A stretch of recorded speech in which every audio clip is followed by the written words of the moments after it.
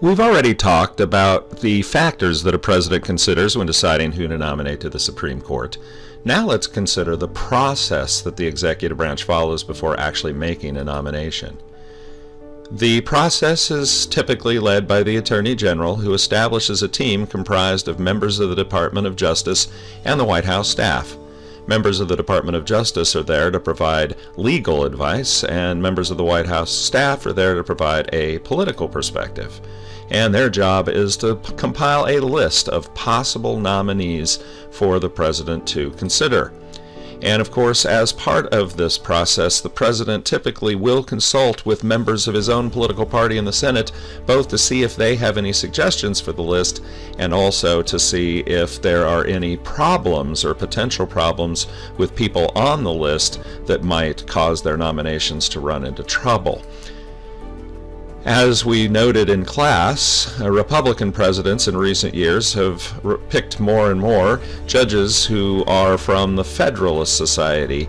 And in fact, Donald Trump said specifically that he would not nominate anybody who wasn't endorsed by the Federalist Society.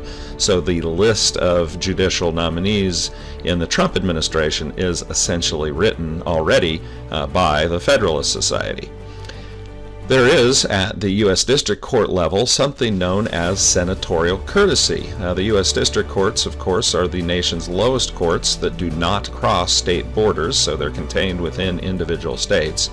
And typically, a president will not nominate anyone to a U.S. District Court if that person's opposed by a senator from that state from the president's political party. Once upon a time, senatorial courtesy was extended to members of the other political party, but of course, as Washington has become more partisan, now it only extends to members of the president's political party. During this period of time, the nominee will undergo rigorous investigations into their background, of course, by the press and public, but official investigations by the FBI, who conducts a criminal background check to find out if the person has ever been convicted or arrested or otherwise come into contact with the law. And they go beyond that as well, of course, to try to ferret out ethical problems in the candidate's background, whether or not they violated the law, because of course you want to save the nominee from potential embarrassment and perhaps not nominate them if they've done something that might stop them from being confirmed. Now, this process broke down in 1987 with the nomination of Douglas Ginsburg to the Supreme Court. Ronald Reagan had nominated Robert Bork, who had been rejected by the Senate, and he was desperate to find a replacement nominee, and they rushed and did not conduct a sufficient background check. And after the nomination was made, it was discovered that Douglas Ginsburg had smoked marijuana.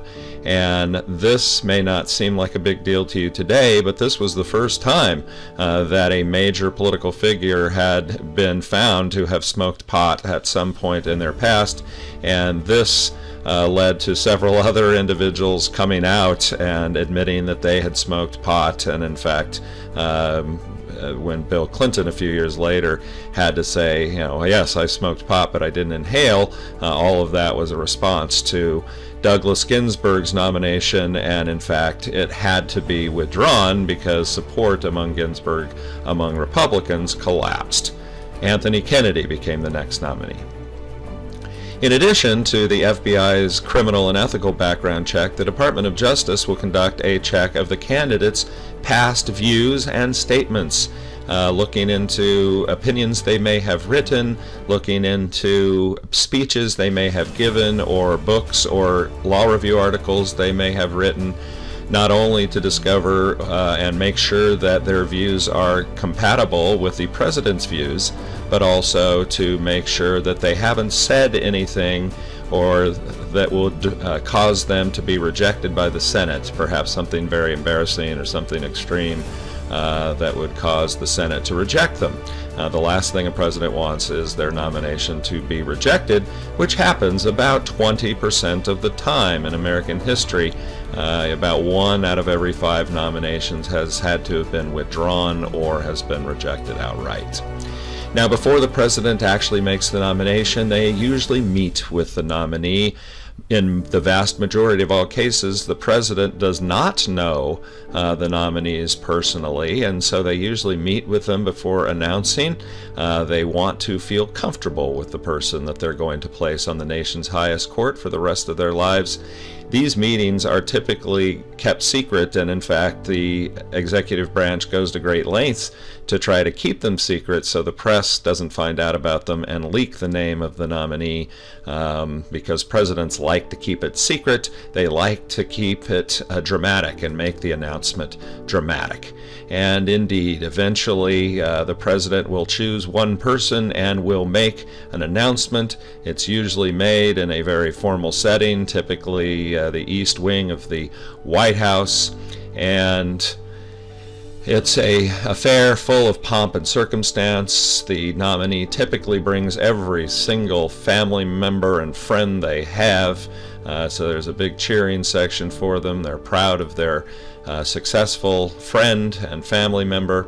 The president, of course, lauds the candidate, their experience, their judicial temperament, their law school education, and presidents almost always do the same thing. They argue that their candidate was chosen on the basis of merit alone. The only consideration the president has was picking the best person in the country for the office, and the president asserts, of course, that any opposition to the candidate then must be political, because if this is the best candidate, then anybody who says otherwise must be motivated by base politics.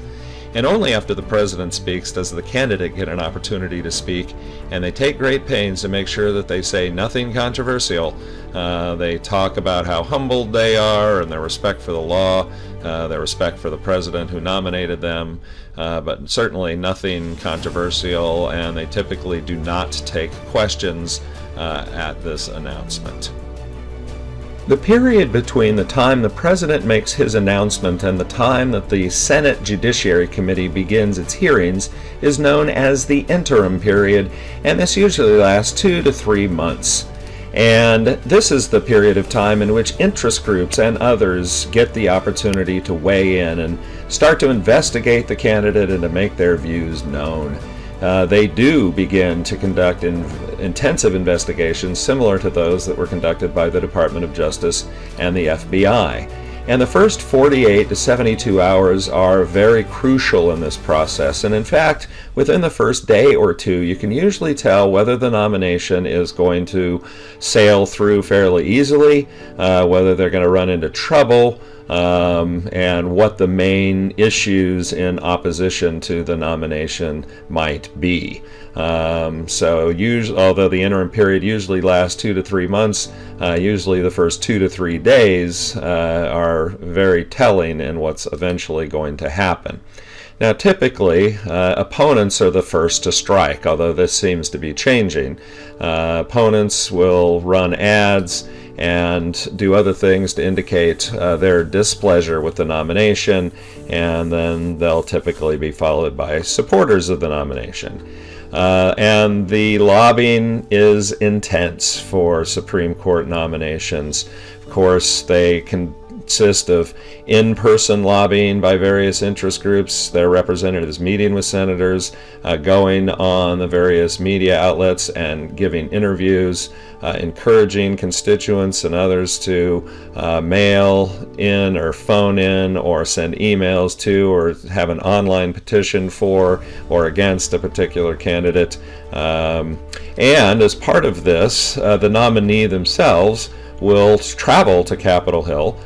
They meet with every member of the Senate Judiciary Committee privately in their own offices, and they then also try to meet other important senators, as many senators as they can, in order to try to gain their support. Now, in order to understand the process and the politics of Supreme Court nominations today, one must understand and be familiar with the nomination of Robert Bork to the Supreme Court in 1987. The nomination of Robert Bork and the hearings that followed were transformative events, not only for the politics of the Supreme Court, but for the politics of the nation generally. And in fact, political pundits will still use the verb "you got borked" to describe what happened to him when it happens to other people. So this is a seminal moment in American politics. So Robert Bork was nominated to the Supreme Court in 1987. Lewis Powell, a classic swing vote, was retiring from the court, and Ronald Reagan nominated Robert Bork. Robert Bork was, by all accounts, a very smart man, a very capable man, a very qualified man. He was a leading legal intellectual, had written law review articles, books. He had written many opinions as a judge that had gained quite a bit of notice. And he was also very, very conservative, so he was very smart and very conservative. Nobody could say that he was unqualified to sit on the Supreme Court from a perspective of pure merit, but his views tended to alarm liberals very much. As the most notable example of his conservative views, Bork had argued that Brown v. Board of Education, which said that segregated schools were unconstitutional, that decision was wrongly decided. And although during the nomination he backtracked and tried to say that he would accept Brown v. Board of Education, the fact of the matter was he had indeed argued that that decision was wrong, and that created a great sense of panic among liberal interest groups. And the nomination, although this is typical today, it was not usual for interest groups to take out ads and to wage public opinion campaigns for or against a Supreme Court nominee until Robert Bork. And liberal interest groups, as soon as he was nominated, started attacking him. They started running ads. And the most famous of those were this. I'm going to show you this ad right now.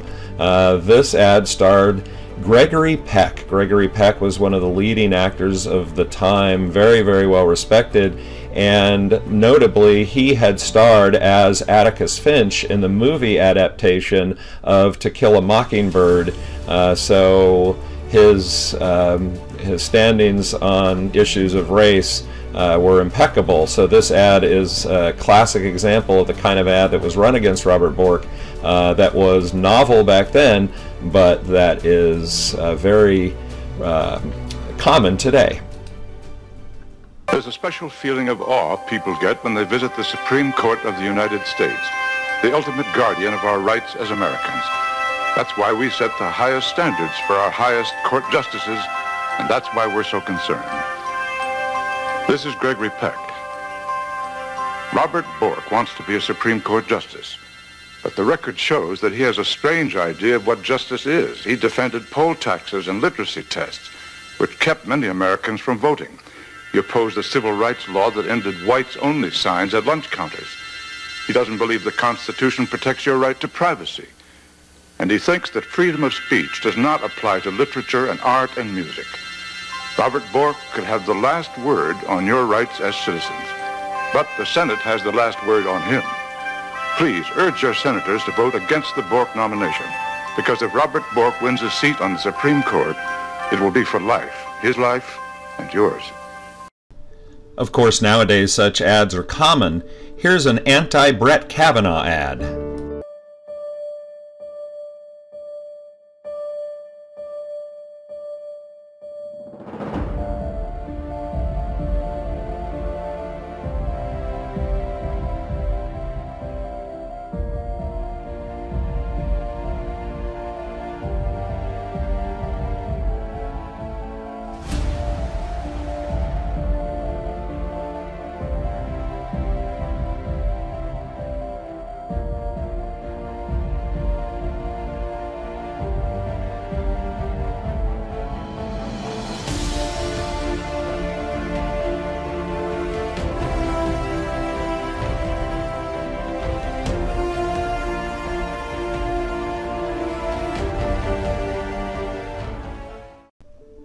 Well, that's it for this lecture. Next, we'll consider what happens when the nominee appears before the Senate Judiciary Committee.